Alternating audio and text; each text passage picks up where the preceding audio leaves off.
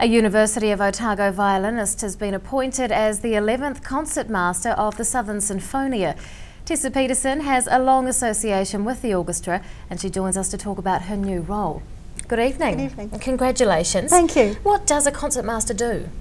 Well, if I were to refer to a rugby team, I would describe a symphony orchestra as being like a large rugby team, and as the concertmaster I would be charged by them as their leader, as their captain. Ooh. So how is this going to be a different role for you? Well, I have led the orchestra in the past and I have led other orchestras in the past, but recently I've played as a member of the orchestra, and so I play as part of a team of highly experienced, trained musicians, and you defer to your concertmaster in that sense. So I'm stepping up to that role now. What are you most excited about with this change? Well, Simon Nova has come in as our new principal guest conductor, and I'm really looking forward to working closely with him. And it's always a thrill to work with visiting conductors as well, and soloists, and the new repertoire that we'll be looking at as well. How much of your time is spent with the orchestra? Well, we have a subscription concert, so we have about 5 concerts a year in that, and other concerts as well, but service concerts as well. And so we come together for about a week every time we have a concert, but there's background work to be done approaching a concert as well, like for the concertmaster it's doing bowings and liaising with the conductor and the manager and that sort of thing as well. Tell us about your musical beginnings. Well, I very much grew up in Dunedin, and I'm very much a product, I'm proud to say I'm a product of the Dunedin musical education scene.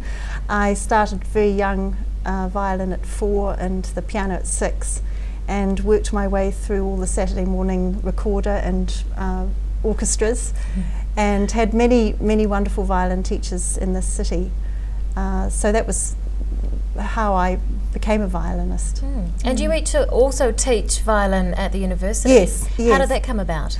Well, I've always loved teaching and performing, and so I've developed those 2 threads of my career from the very beginning, and I just happened to decide with my family to move back here in 2006 for the quality of education for my children, and it was very fortuitous that the position became vacant about a year after that. So.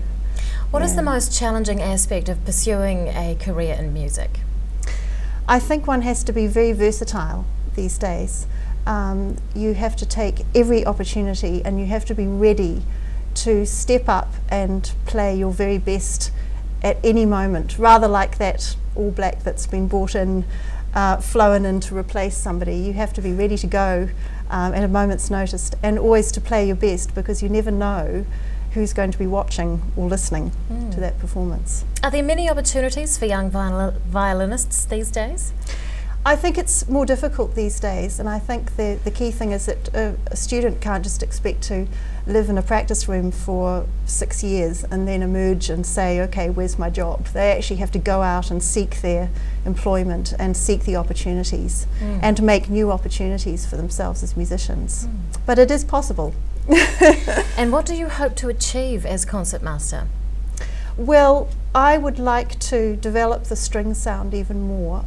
As concertmaster, I'm in charge in a way of developing that string sound, working closely with the other principals, the principal wind, Nick Cornish's principal oboe, and just to also bring the orchestra to new audiences as well.